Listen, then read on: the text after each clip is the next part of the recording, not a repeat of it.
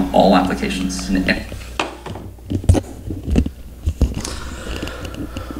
Good morning. It's Sunday. Unfortunately, that means it's the last day of the weekend, but it does mean football. It means time with family. It means some fitness, which I'm getting ready to do. We have a friend's Christmas cookie decorating party for like all the little kids that we're gonna go to. So that's at 1. So Cal had to go down for his nap pretty early, like 11 o'clock. So I'm gonna get my workout in real quick while he's napping. And then the day will unfold from there. We've got the Rams playing tonight on Sunday Night Football, so I'm looking forward to that. Should be a good day. But first, we're gonna deadlift, drink some coffee. That we were on.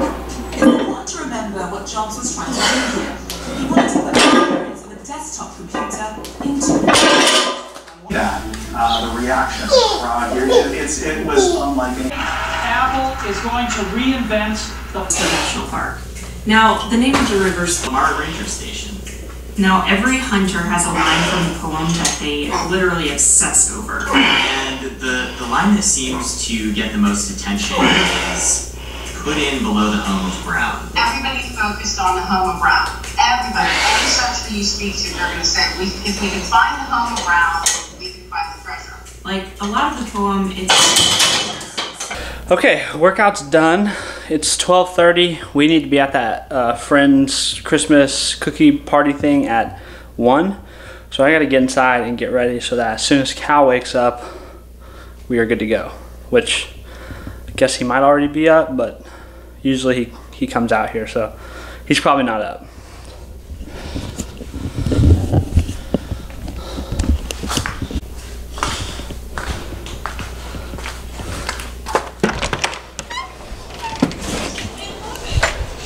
Everybody asleep?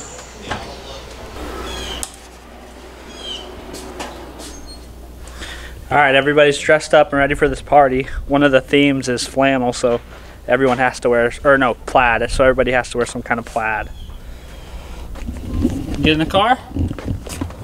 Watch your fingers. I'll meet you on the other side.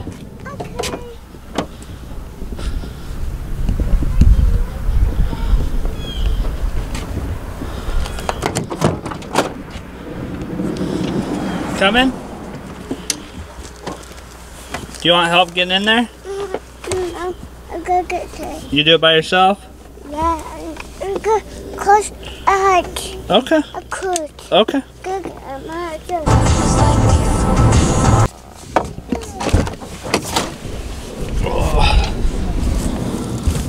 You ready to party?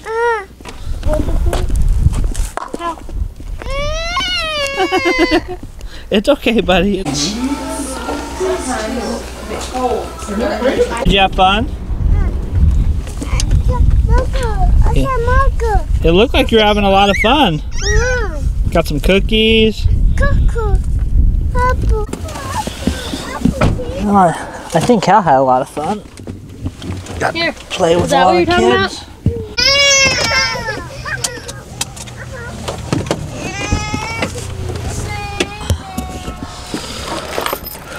That was a fun outing, wasn't it, Cal? A lot of fun. You got some marker on your face. That's how you know you partied hard. You want to carry that in? You play hard? Hey, Cal. You got marker on your face? Nice. Marker caught me. Oh, really? The marker attacked. I've got the fruit. I'm bringing the fruit in. You want to help? Here, take this one. Both hands. There you go. It actually was a really fun outing. Cal got to play with some kids close to his age, so that was good. I didn't really film much there because, you know, like other people's kids, you never really know without asking, and I'm just not going to ask. So, a good rule of thumb is just don't film other people's kids, especially if you're going to put the stuff out publicly. Anyways, it was a lot of fun. We got to decorate cookies, we got to eat some food, catch up with some friends, but Kyler was kind of like melting, so instead of staying and playing games, we decided it was probably better to come home, try to get Kyler down for one more nap before it's bedtime, and I'm gonna try to edit some video. I know, surprise, surprise, maybe play some Call of Duty, watch some football. The Rams game is at 7, so we've got a few hours till then. Just rock out the end of our Sunday. So we got home, we've been chilling, watched the Rams game. I'm playing some Call of Duty with my brother-in-law and a couple of his friends. The Rams lost, so I'm really bummed about that. I don't know how we lose to the Bears. They showed up to play, though. Their defense was awesome, and our offense sucked. So I'm gonna watch SportsCenter, get the recap of the games today, play some Call of Duty while other people are on, because Call of Duty is way more fun with other people. But don't worry, I'm not gonna forget about the Pixel early breakdown thoughts clip that I promised to put in here. I promised to actually put it in the episode, or in the vlog yesterday, and I went to bed. No, last night I was gonna do it, but then I got caught up with Call of Duty and editing video, so I didn't do it, but I'm gonna do it tonight. So just hold on, let me shoot some people in their faces, and then we'll talk about the new cell phone. So my Call of Duty session is going much better than I thought it would. I actually got my first win in Blackout, which if you play Call of Duty, you know that's a big deal. It's a hard thing to do. So I thought, while I'm still playing Call of Duty, I just died in a game. So while the rest of the people are finishing that game, I'll talk about the Pixel. Granted, I've only had it for a little over 24 hours now, but I've been using it a ton, and I really like Android, the operating system. I understand that this is as pure Android as you can get.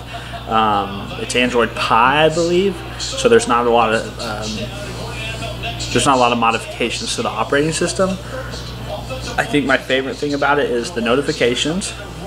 As far as the software goes, the notifications are awesome.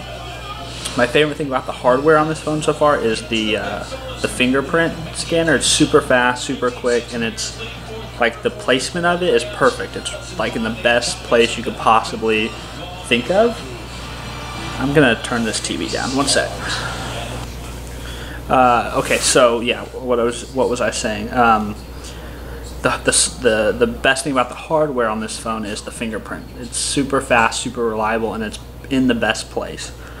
So far, though, everything works the way it does really on the iPhone. I get all the same apps, a little bit different layout on some of them, but pretty much the same kind of UI. So that's something that's kind of interesting to note, is whether you use iOS or you use Android, most people spend their time on apps that are layered on top of those operating systems, and the UI just isn't significantly different, in my opinion, between the two.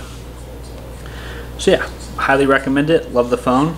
I'll do a more kind of in-depth thoughts later on after I've had maybe a couple weeks using it.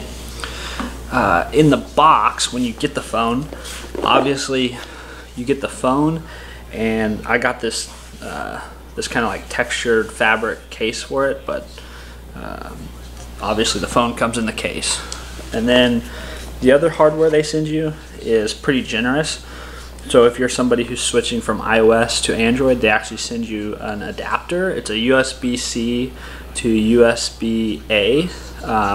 So in theory, you could put the USB-A to Lightning cable here, plug this part into your Android, and then the Lightning cable into your iPhone, and it'll actually pull data from your old phone. So that's really nice of them.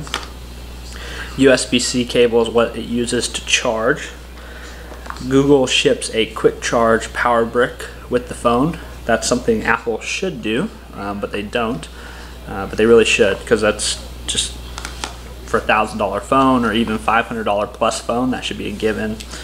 They also ship a pair of headphones in the box, which they sell these on their store site, Google's store, for like $40. So that's pretty good value, just, you know, for the phone, or to come with the phone.